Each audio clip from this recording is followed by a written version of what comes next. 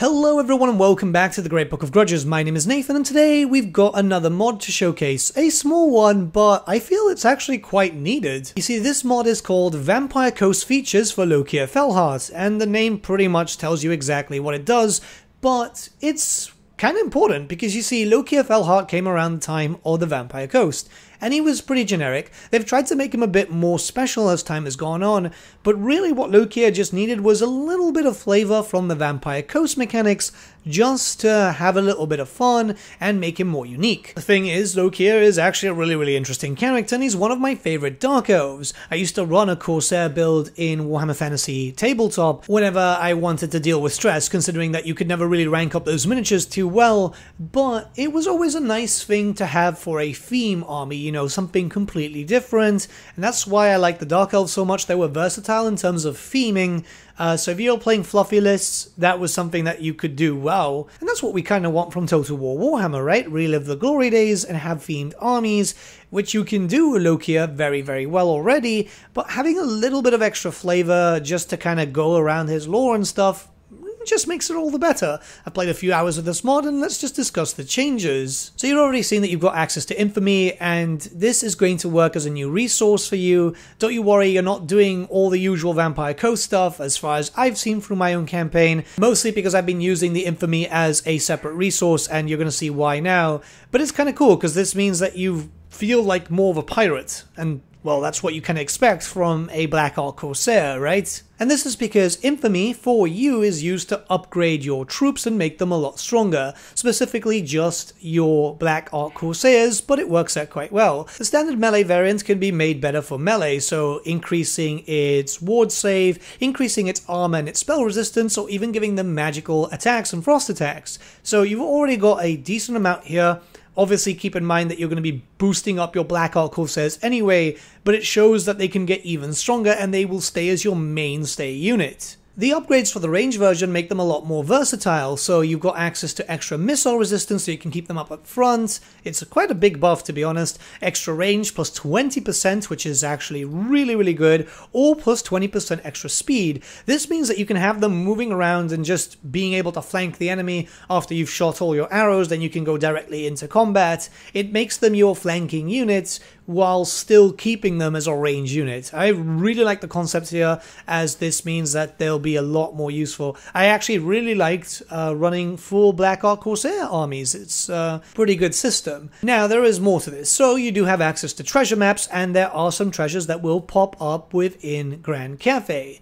So obviously this is the usual time where you'll be able to actually dig up for treasures. Only your Lord characters can do this, so Lokhir and your generic Lords. You won't be able to do this with heroes. I'm not sure if the mod is trying to find a way how to do that or not, but it does work out quite well anyway, because it's going to be in your general direction as you start expanding, and you can get a decent amount of money at the very beginning, which I really do like. I think it's a system which will make things a little bit easier and a little bit better for you to actually deal with, as, you know, Grand Cafe is a weird start. The Black Ark Corsairs and Lokhir in general are very strong, but if you're playing in harder difficulties, or if you just want to more roleplay, you know, being able to dig for treasure and stuff adds to that level of, well, really just immersion, which you kind of want from these types of games. Yeah, it's a sandbox, but a little bit of immersion is always really good. Now, the Pieces of 8 mechanic is also here too. This is the same as the treasure hunt section, and as you can see, it is situated where all the Pieces of 8 are. So this is the vanilla ones. Apparently, from what I've seen, it's just hard-coded there, and it just kind of makes sense. It gives you a reason to travel. It's not like it actually takes that long, considering that sea lanes are a thing. And these all provide very strong bonuses towards your Black Ark Corsairs, making them even stronger and more of a menace than they were before. So yeah, if you don't want to boost them up for some reason, you don't have to get them. But yeah, just get a sea lane over to Lustria, then travel a little bit and you're golden. Or if you want very early on into your campaign, if you get the option, because it's a timed quest thing, then you just take current car, make an army, and then start traveling from there. yeah, there's loads of ways to be able to go through it. You can leave that for later game, or anything really. In my own personal campaign, I did send off an army that way quite early on, as I did take Karen Carr, and I thought that was going to be the smarter option. There are also some events that will pop up, just like the Vampire Coast, where you could use Infamy as a resource and to get some faction-wide bonuses, right? So be able to get some more campaign movement range, or some extra growth faction-wide, or casualty replenishment for all armies. This adds to a little bit more flavor, which again gives you a bit more of a unique campaign with Lokhir Fellhart compared to other ones. Keep in mind that Lokhir himself was an FLC lord before the FLC characters started becoming a lot more unique, so this is really something that I can appreciate quite heavily. So the footage that you've been seeing on screen is what I've been recording for the purpose of this video. It's not my own personal campaign. My personal campaign has been going a lot longer at this point. I've been playing for a few hours. I really like this. I honestly really do like this. And I want to talk about my experience before anything. The coves are not implemented here, and the pseudo-horde function for Lokhir, which is a shame because I think that he could do very well with that, but I understand that the modder feels that it would just devalue the pseudo-legendary lord that you get with your actual Black Ark at the beginning of your campaign, so I completely understand. I honestly completely understand. Either way, I must say I had a lot of fun. It adds to a little bit of just extra oomph, which is just a little sprinkle of stuff, but it can change a campaign rather radically and give you a lot more fun from it. I played for a few hours because I couldn't sleep last night, and I must say that I had a lot of fun. It gave me reason to go back to Lokhir. I played Lokhir when Immortal Empires first came out, and that was obviously because he had such a radical move as he was moved to Grand Cafe, and that was already good enough, but a little bit of extra stuff just to kind of take him away from all the other Dark Elf factions who, let's be honest, a lot of the Dark Elves kind of work the same way despite having different mechanics. Malekith definitely needs a bit of a rework, Morathi needs a little bit more to her changes just to make her really, really fun. And Lokhir, as we can see, doesn't really need a lot, just some stuff that's already in game. I'm a big advocate for reusing mechanics if at least it makes sense.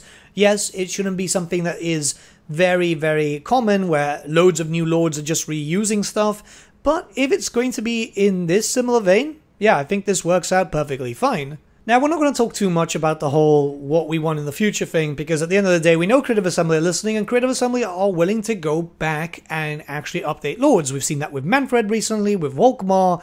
So I feel like the future is pretty good for these things, but until then, mods such as these will add in a lot of flavor and just allow for people to try out different playstyles. This is why I'm a big advocate for modding, not because it just changes stuff around and it's quote-unquote better than CA, but rather that it just adds another reason for you to play a specific character once again. Anyways, the mod itself can be found in the description below, and I would highly suggest trying it out. It's really, really fun, and it's going to give you a reason to play as Lokhir again. With all that being said, let me know what you guys think about this mod in the comments below, and let's start a bit of a discussion. Until then, I shall see you all again very, very soon. I hope the holidays aren't driving you too crazy like they are for me. Yeah, fun times.